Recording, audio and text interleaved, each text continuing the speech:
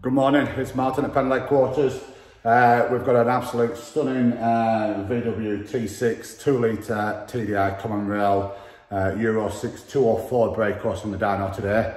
We're going to have a look at the data logging side and also software side of this one. So we'll just jump in the vehicle now and we'll do some data logging on it. We're in the vehicle now, we're set up on the dyno. We're just about to do an initial dyno test and data log the vehicle in real time. We use a program called, or a tool called VCDS, otherwise known as VAG-Com.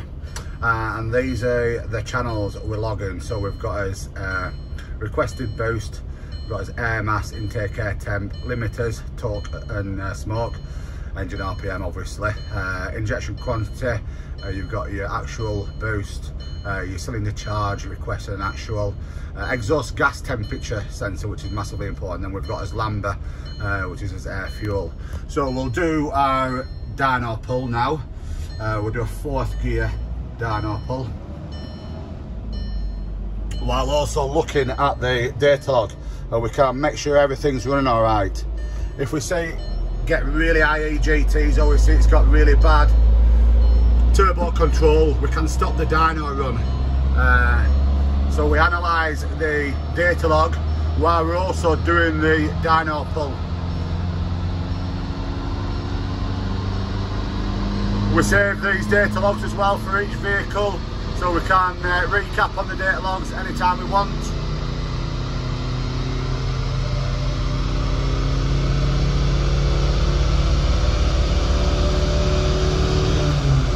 And that's the dyno pull done.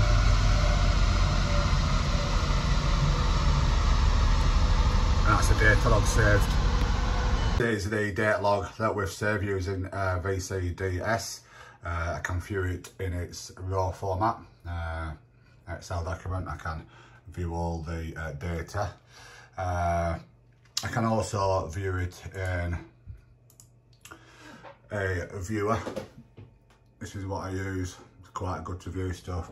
We can look at various stuff. So top one, we're looking at engine RPM and the turbo, so we can make sure we've got correct turbo control.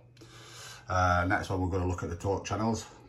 Make sure there's nothing holding it back, torque as in the smoke map, lambda's pulling it back or anything like that. Next we can look at the injection quantity and also lambda.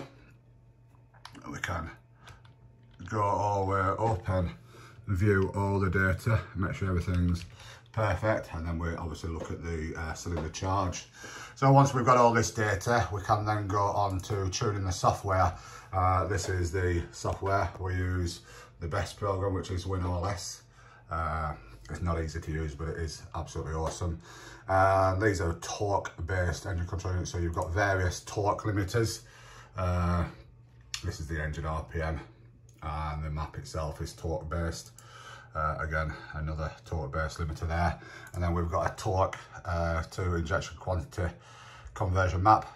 Top scale here is as torque.